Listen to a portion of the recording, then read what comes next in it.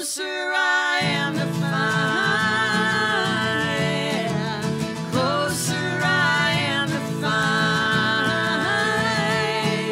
I wrote Closer to Find. I was actually, my family, we used to vacation up in Vermont at this really rustic cabin, and I was sitting there on the front with my guitar. I took my guitar everywhere I went, and I was thinking a lot about like the insularity of the academic world and where we go, like sources we go to make us feel better, what we seek as people to get understanding. And I just listed a bunch of things that I was thinking of at that time, and I still remember that moment of writing Closer to Find really clearly. My name's Amy Ray. My name's Emily Saliers. We're the Indigo Girls.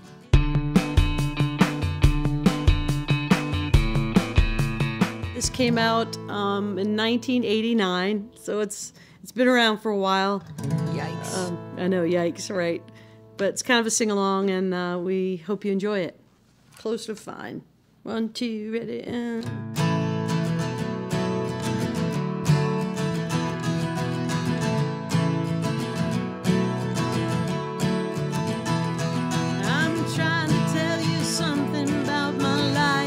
When we started singing that, we were just out of, just barely out of college, and we're both probably caught up in that intellectual space that's so isolated and privileged. It's a great rite of passage to kind of think about that song in some ways as you grow up and whatever your experiences are, you know, whether they be whatever, just whatever you do to go through that gives you maturity, you know, your apprenticeships in life.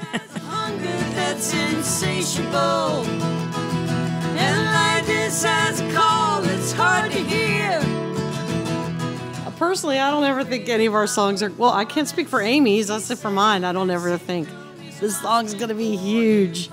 Because really, we're a grassroots band. We started as a bar band. We still feel like a bar band. I think we write from a pretty organic place, just our observations of life around us through our own lenses. Children, I drank from the fountain. Yeah, there's more than one answer to these questions.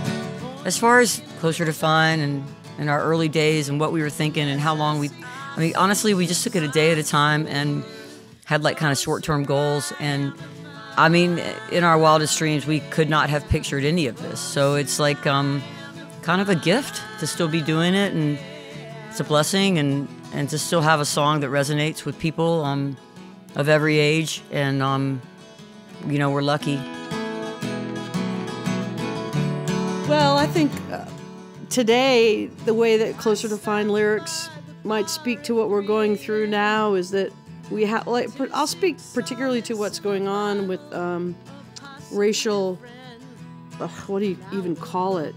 Terrible racism in this country and upheaval, and the result of Black Americans and people of color, indigenous peoples, Hispanic people, Asian Americans, whatever it is, whatever those people are, they're tired of this, and particularly for Black Americans, 400 years. And so for me, I want to seek the wisdom of contemporary Black leaders, or even historical Black leaders like Martin Luther King Jr. or Malcolm X or Angela Davis. I want to seek those sources. So I think that the words to Closer to Find are applicable in that we're always still searching, and particularly in today's societal upheaval, and there has to be change. I think those lyrics can apply to that.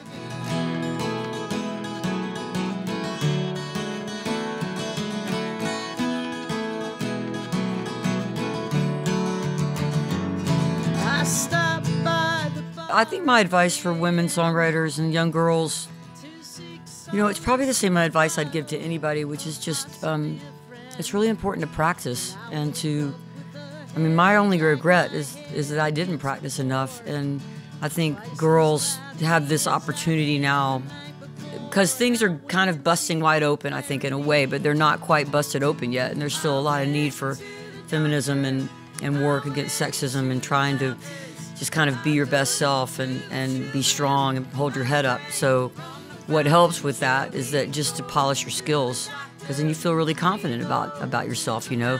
And I also would say to young girls or young women to try to find your own voice. I know that I grew up really trying to emulate women singer-songwriters, but it feels really good when you find your own voice. So I would say do it for love and find out what it is that you really want to say. Answer to these questions, pointing me in a crooked line. And the less I seek my source for some